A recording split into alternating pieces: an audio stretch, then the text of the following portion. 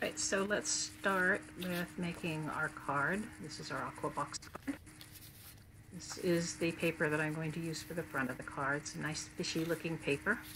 You can use whatever makes you happy. This is the paper that's going to form the background of our water. So we'll start by putting on our decorative paper on the front of the card. Something very easy.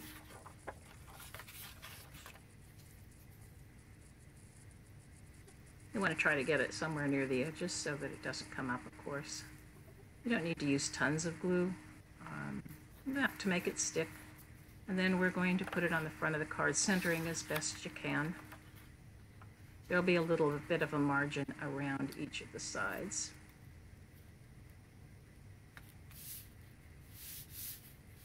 Okay, so that's done. Let's move to our water design paper.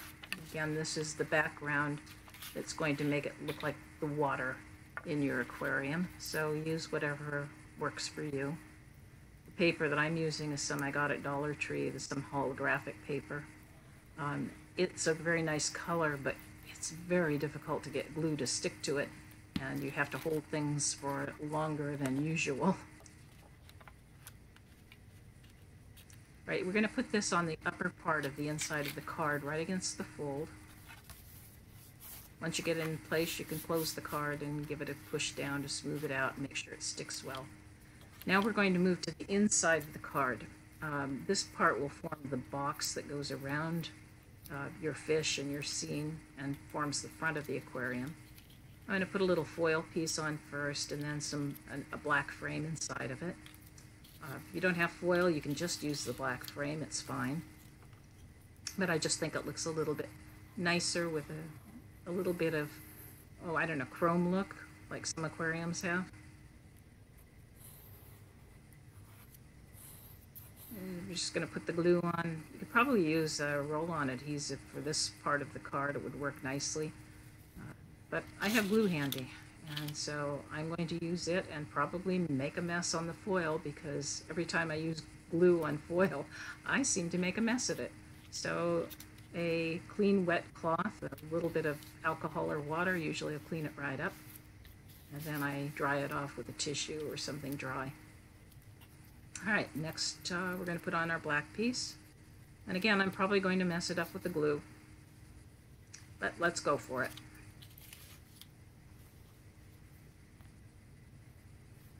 I like the roll-on adhesive for a lot of projects, but it does tend to get a little expensive after a while, so generally I prefer to use glue if I can, and if I'm being really lazy, I'll use the roll-on adhesive.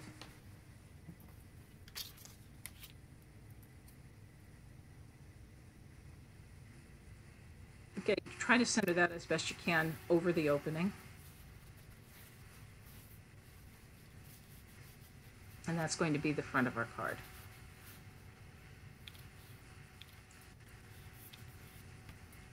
Now we're going to put that in place.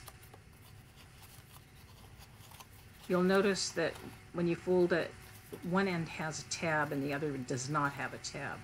So the tab part will be up on our when we open the card to look at it. So the bottom part without the tab, not this end, not the end with the tab, the other end without the tab is going to be against the fold inside your card. We're going to put it face down because we'll want to see the front of the card when it's all opened up in the end. And we're going to glue that part, that last section of the card, against the fold on the inside of the card. So that's going to glue just below where you put that watercolored paper. Again, close to the fold, and just press that down. You can close your card and give it another little press just to make sure everything folds nicely. And there's the tab at the top, and that's going to go against our card at the top like this. And you can see how our aquarium will come together. Right, so the next thing we're going to do is build the little sand dune structure that's going to hold our fish. The larger piece is going to go on first. Again, the same rule. The end without the tab is going to go against the fold. The end with the tab is going to go against the top section of your card.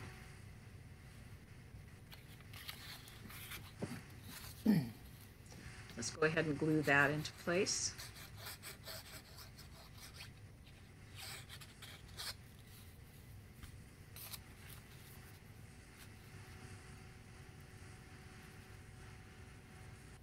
And just get it up next to the fold.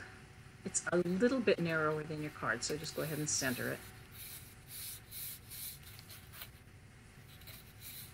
And once that's down good, we're going to be gluing it to the top of the card like that. In order to get it to stick correctly though, what we'll want to do is fold it in half and have the tab sticking kind of out like that, so that when we fold the card, it will automatically position itself in the correct place.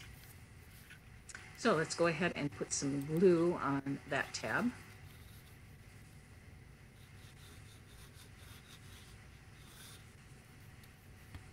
Flatten it out a little bit.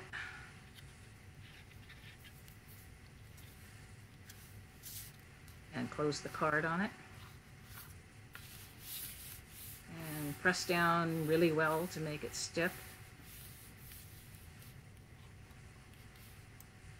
And when you open it, it should form a little box. And that's the first of the two boxes that we're going to use to give some three-dimensional depth to our aquarium fish. Okay, we're going to basically repeat that same process with the smaller piece. So again, one end has a tab, that's going to go on the top, and one end does not have the tab, that's going to go against the fold. And when we're done, we'll end up with this little box next to the first box. Okay, so put some glue on the untabbed part of that piece. Push it up against it's actually up against the base of the box that we just formed.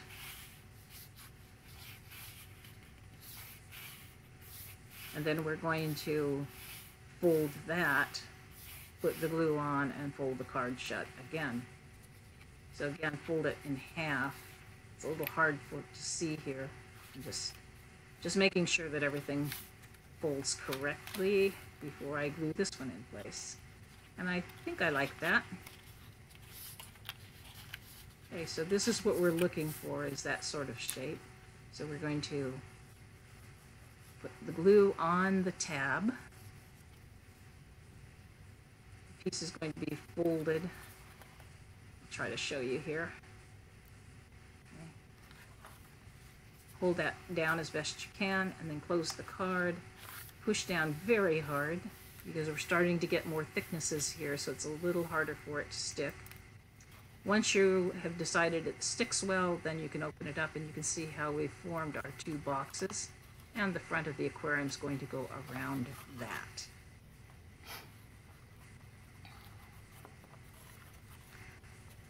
All right, so just checking out things here. Make sure everything moves reasonably smoothly. I think at this point I'm going to put my little castle on the background. This will go right against our paper, our water paper part, and against the top part of the first box. So you want to make it look like it's sitting on that little box of sand color.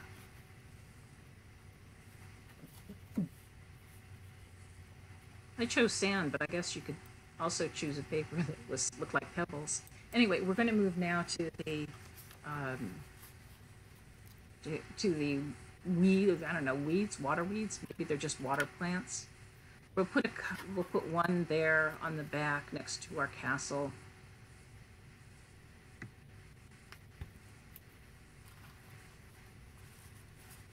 And again, we're putting it at different levels so that we get that three-dimensional effects. This is the furthest back as you're going to be viewing the card.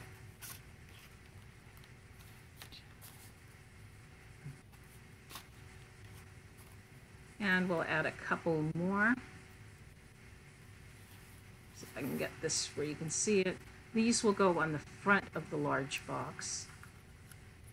We'll put maybe 3 of them on there with a large one in the middle, a couple smaller ones on the side. The box does kind of want to flop shut. I'm sorry about that. It's hard to hold it and do the video at the same time as I'm trying to craft it. But hopefully you'll get the general idea here.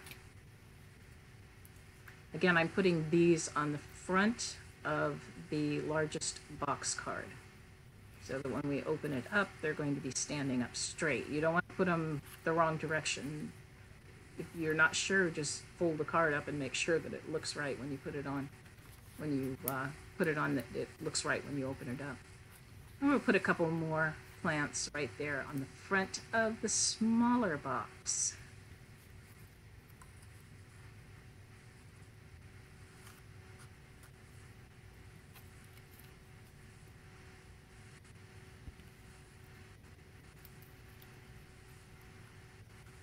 Okay, so now our plants are all in place, and we'll want to do, I guess we'll want to do our fish next.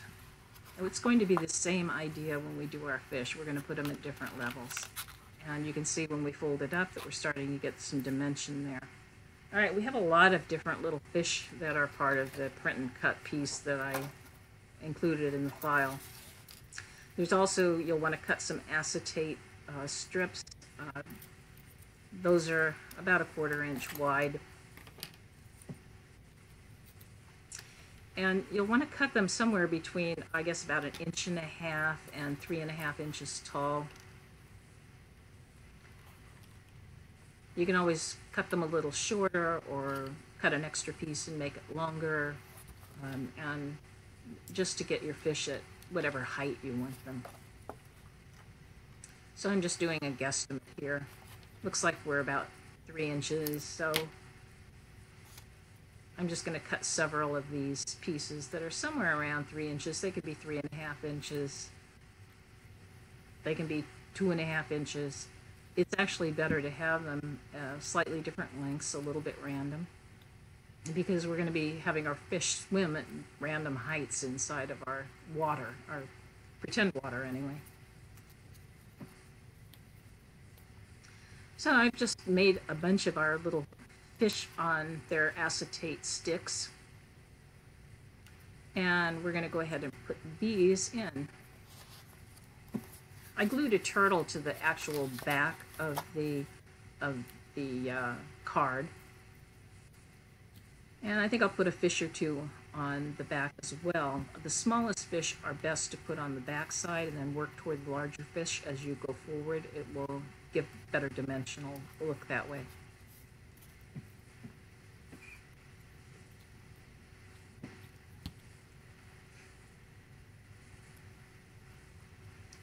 Here's my little fish right on the smack dab on the background paper, the water paper. And now we'll start, after we get all the fish we want. I think I'll put that one behind the weeds.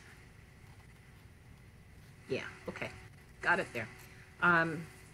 Then let's start putting the fish in that are not flat against the background. It's the same idea as we did with the water plants. We'll put the medium-sized fish that we want to use along the front of the larger of the 2 boxes. And then we'll put the smallest fish on their sticks on the front of the smallest box. So I'm just going to go ahead and do that for all my fish. You can watch me. If you fast forward, if you want to skip this part and just do it on your own.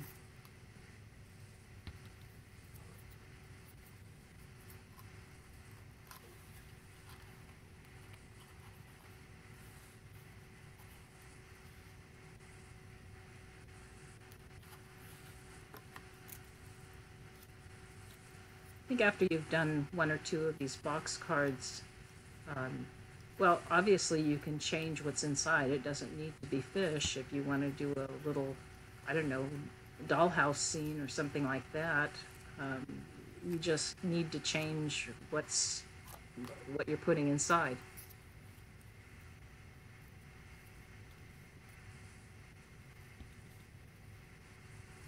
So we're putting several fish at the level of the front of the larger of the two boxes. Again, you want to work with your fish from smallest at the back to medium in the middle to smallest at the front.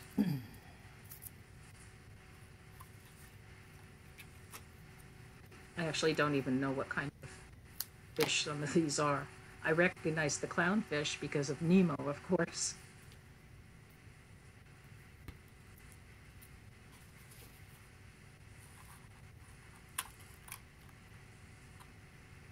Let's see how that's looking. Make sure it's stuck down. It's looking pretty good. Now you can add more fish or less fish. It just depends on how many you want in your aquarium. I think we'll move to the larger fish now. Again, these will be the larger ones in the front because of more of a perspective. And we'll put a clownfish up here.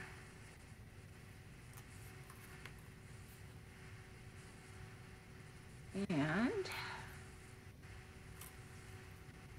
sometimes the acetate takes a little bit longer to stick. Okay, that one I'm going to make a longer one. Yeah.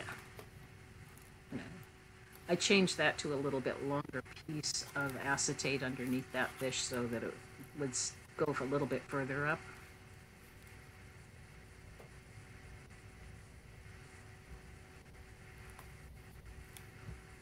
Again, these are somewhat random, and you can change the length to whatever makes you happy.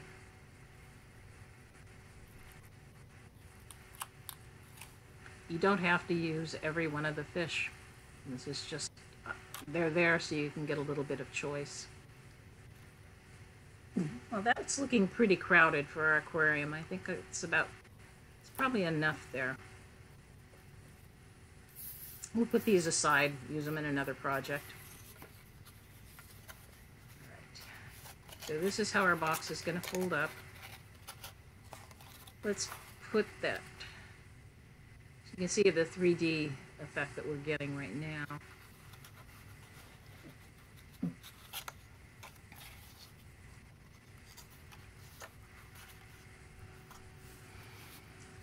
So the next thing we're going to do is put our sheet of acetate over the window. You'll just want to make sure that it covers the entire window. Also, you want to make sure that it doesn't obstruct the fold when you fold over the piece. So if you decide to hand cut a piece of acetate, just make sure that it's not too long because you want to be able to fold it over like that.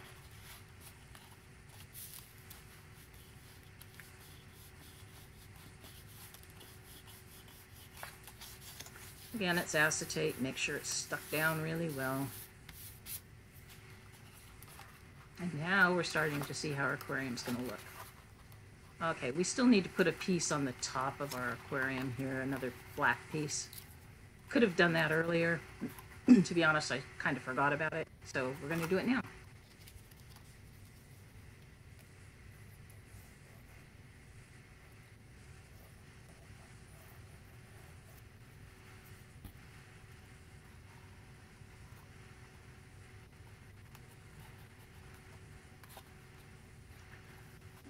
Okay.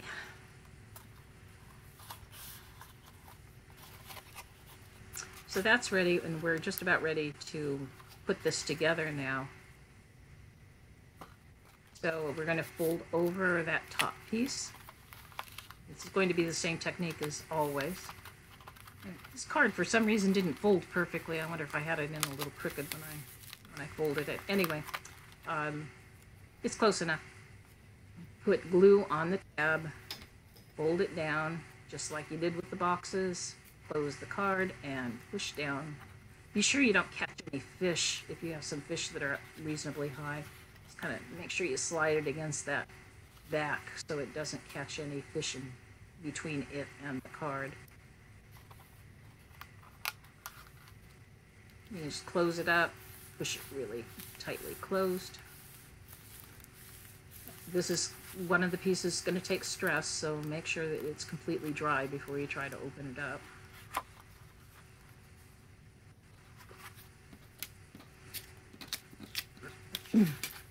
There's a insert card that goes on the inside. I'm going to probably use the pen tool to write some things for my mom on this. So for right now, I'm not gluing it down. On the front of the card, I've got some foil. I think the one in the file says hello, but you can make whatever you like. If you want yours to say something fishy going on or something, whatever. You can put whatever you want on the front. Right now, I'm just going to push this aside. I'll put it on later. We have one more piece. It can either be plain, in which case, if you want to, it leaves a little bit of extra room for writing some little greeting or something fun on it. Or you can emboss it. And I chose to emboss it and put it up as an embossed piece on here, just decorative. I'm not going to add any further message to it. So whichever way you do, go ahead and glue that in place.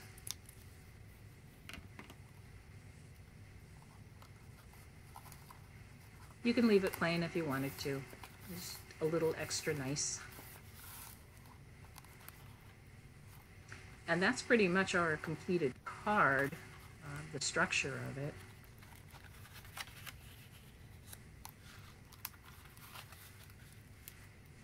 So I've glued the words on the front, the Hi Mom, and I think just to finish it off, we've got some of our extra little fish, so let's put a few of those on the front to help decorate it. They can swim with the other fishies.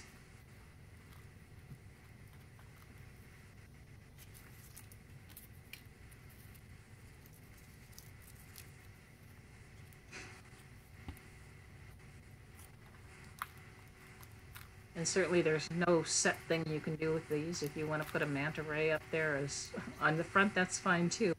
To me, it was a little bit too scary for a happy card, so I avoided the manta rays. I like the turtles though. That's why I wanted to put one of those on the inside of the card.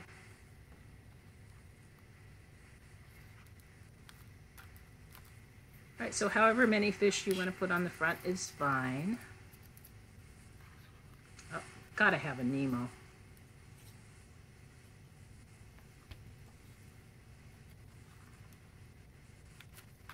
I'm thinking if I did one of these cards for one of my grandkids, I'd probably just want to do mostly Nemos on it, mostly of the clownfish. Anyway, here's our card. Open it up. We'll have our sentiments on the inside and a very 3D look to the card. Turn it around here to maybe see a little bit different angles. And that's pretty much what we've got. I hope you'll enjoy making it. It's not terribly difficult, and looks pretty good when it's done.